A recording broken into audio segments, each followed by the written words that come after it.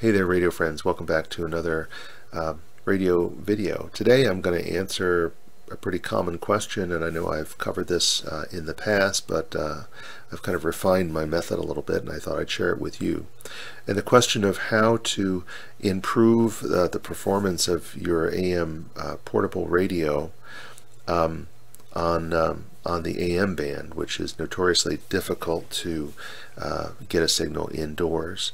I have here on my desk the venerable Panasonic 2200, and which is a terrific radio, you know, one of the best. But when you're using it inside, now right now it's kind of winter out, it's very uncomfortable to go outside with this radio, and so I have to use it inside, and the signal is terrible inside. I have a brick house, concrete foundation, just an awful signal. So it really doesn't do anything close to what it's capable of doing, so I have to get a signal inside. But it doesn't have a connection, and most portable radios of this sort don't have an antenna connection that's purely external. There's only a couple radios that I own that feature that, where you can switch off the internal antenna and just use something from the outside. So I'm going to show you how to connect an exterior antenna very effectively to a portable radio, one like this, or like a small clock radio or something. It does require a good exterior antenna, and I describe my antenna setup in other videos, and I won't bore you with the details, but I have a decent setup outside, properly set up and going through coax, which comes inside the house. So now I want to get from the coax to the radio, so here's how I do it.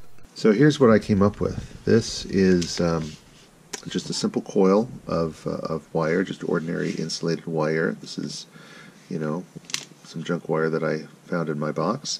Looped it around, I think it's seven turns, and this is just basically a thin piece of coax. This is actually audio cable, but it seems to work just fine.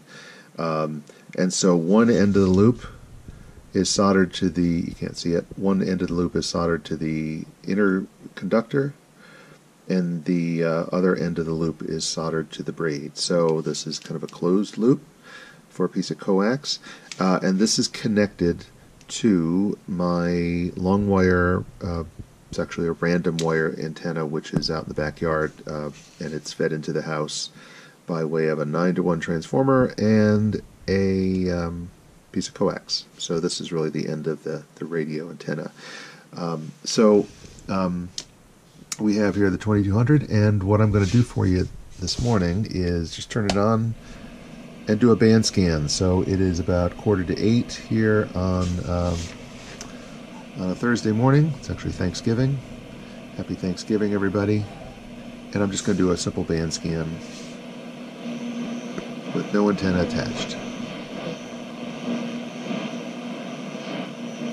Going slow, going from about 600 to 1100, nothing coming in. Now this is a really nice radio, and it's got great reception. So here in my basement, it really requires an antenna. So I'm going to take my loop, just stick it up there on the top, and let's try the same band scan. It may have happened while you were sleeping or out last night ready to risk it all. Well,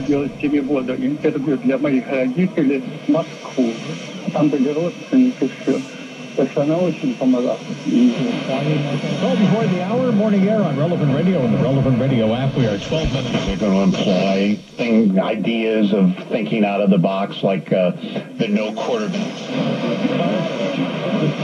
See, I'm picking up all kinds of stuff here. 800-525-4989. Don't wait, 100% guaranteed, or your money. To his credit, in this particular case, I'm Megan and Data Internet traffic from the News Radio 790 WAEV traffic center. You get the idea, right? No antenna, Back to the forecast Q&A. Has suggested they may allow the rushes to from like pressures of the game, but more so having to deal. So that's it. Very simple way to do it, and very effective. And it's really I found a great way to import AM medium wave signals into my house for very clear, very lovely reception. So for now, this is Tom. Thanks for watching.